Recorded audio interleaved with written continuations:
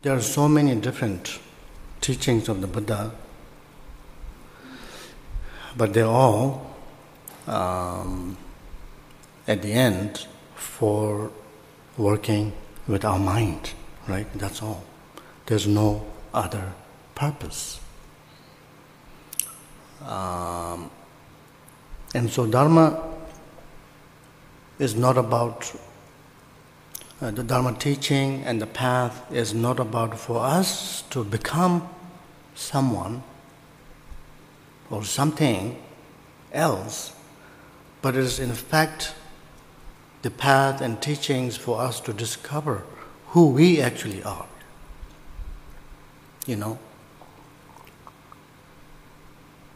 And so therefore, you see, oftentimes we make the mistake that we feel like, all these teachings are so profound, like meditation teachings, the ritual teachings, the mantras, and all the implements and so forth.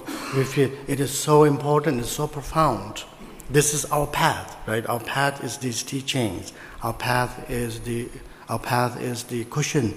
Our path is all these rituals and implements and so on. We pay so much attention to that. But in reality, the actual thing is not all these other things like meditation, rituals, and mantras. These are not the actual thing that is actually going to help us to be free from our emotional pain or samsaric pain, right?